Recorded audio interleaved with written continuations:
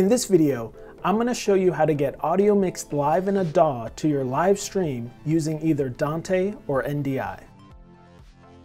Hello, I'm Stephen Ballast. Welcome to my channel where I explore worship technology solutions. I've been asked the question here on my YouTube channel, what's the best way to get audio to my live stream? So this video is part of a series of videos where I'm going to show you some different methods. In the other videos, I'll show you how to get audio from your front of house mixer to a camera or video switcher, and also how to send audio from a DAW to your video switcher using a physical audio interface. In this video, we're going to look at how to get audio from a DAW to your live stream using either Dante or NDI over a network. And then at the end, I'll show you a trick to make sure your audio and video are in sync. Before we get started, I did want to mention if you're just getting started in live streaming, I have a new resource on my website with diagrams of my recommended entry-level live streaming setups, and these include links to all the equipment and even each cable you'll need to get up in live streaming. So be sure and check that out on my website. I've got links to that down in the description of this video. Okay, back to sending audio from a DAW to your live stream. Using a DAW or software on a computer to mix your live stream audio, I believe is one of the cheapest ways to create an isolated, separate mix from what's happening in your room for your video. And these two methods I'm about to show you, I think are the most economical way to get that audio to your live stream. Which method you choose will depend on how you are splitting your channels from your front of house mixer and getting them into your DAW. Dante is one really common way to do this, but some audio mixers like the X32 and the Q series of Allen and Heath mixers, like this Q16, have a USB output that you can connect directly to a computer just using a USB cable and bring all your channels in as individual tracks that way. Whichever method you use, the challenge is how do you get the mixed audio back out of the DAW to your live stream?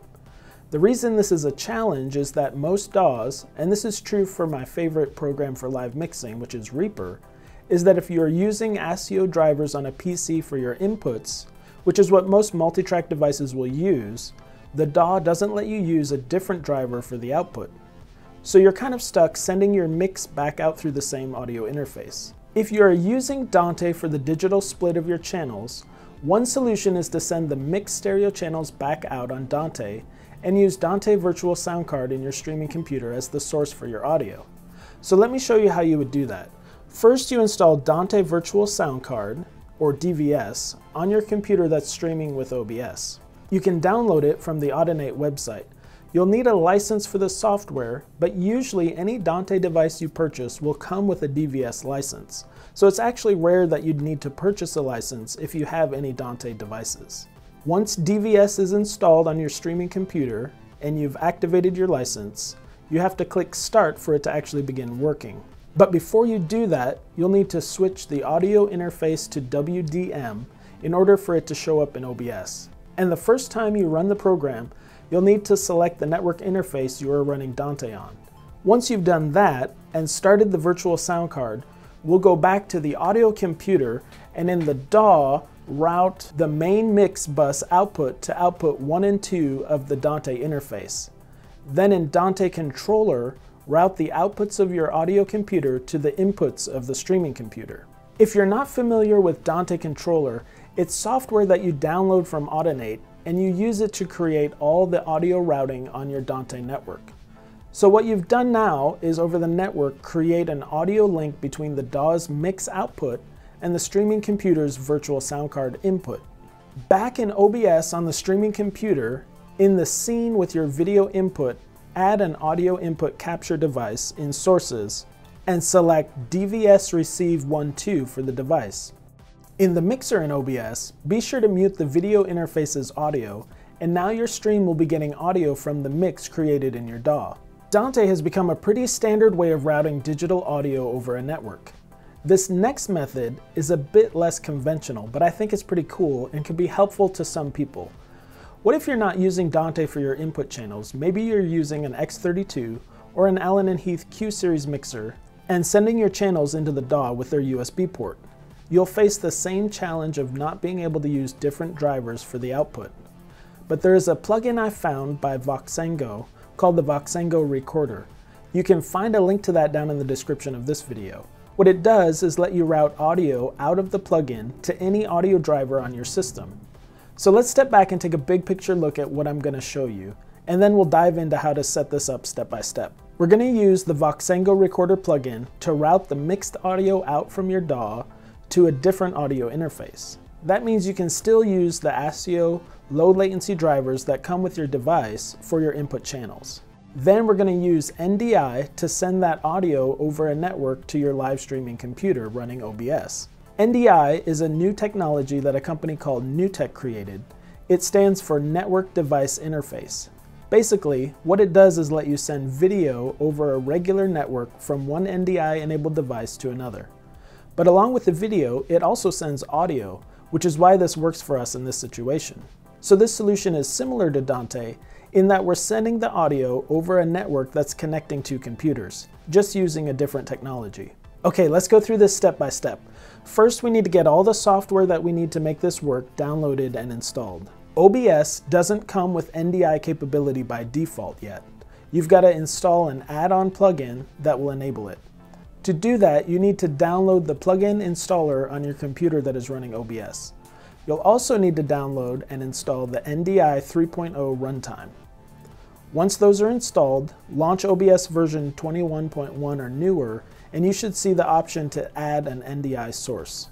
Next, download the free vMix desktop capture program on the computer running your DAW. This is what will let us send audio out over NDI.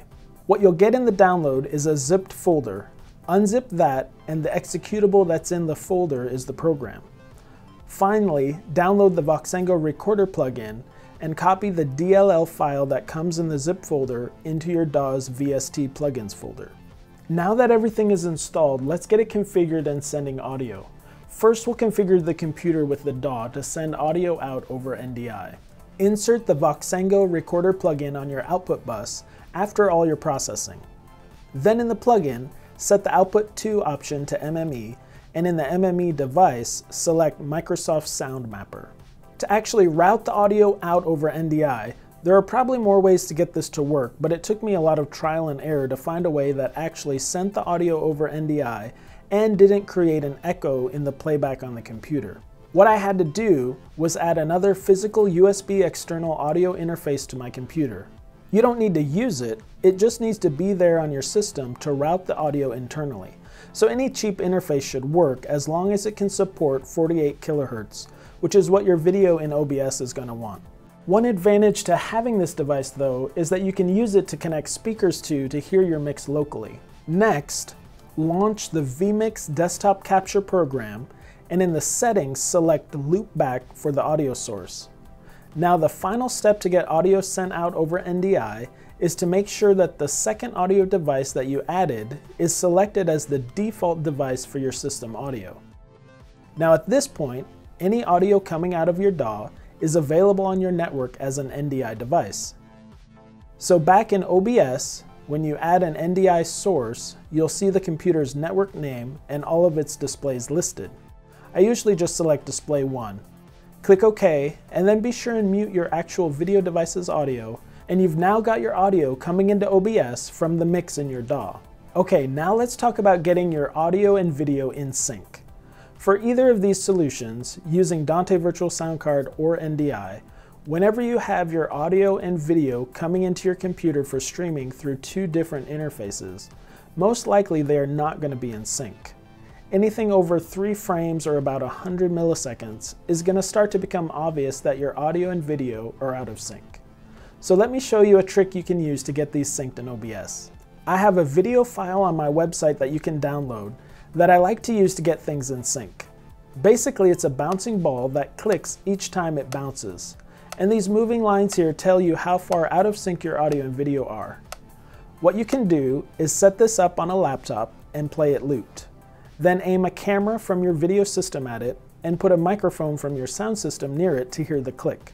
Make sure you are using the same entire audio and video path that you would normally use for live streaming. Then in OBS, record this for a few seconds, and when you play back the file, it's going to show you if things are synced. You can just eyeball it, or if you bring it into any editing software and look at the waveform of the click and when the ball hits, you'll see exactly what needs to be delayed. Then back in OBS, click the gear icon in your audio mixer panel and select Advanced Audio Properties. And then in the sync offset, we'll add our delay. This is going to add delay, so you'll want to use whichever is ahead in your sync test and delay at the amount the other is behind. Then of course you can repeat this test again and confirm that you're in sync. This has been a long video and a lot to get through, but I hope some of you can find it useful. I really think mixing your live stream in a DAW is a great way to create a separate, isolated mix for your video. That's what we do here. This mixer is actually just a control surface for the DAW where we're actually doing our mix. One of the great things about it is that you can use Waves plugins live.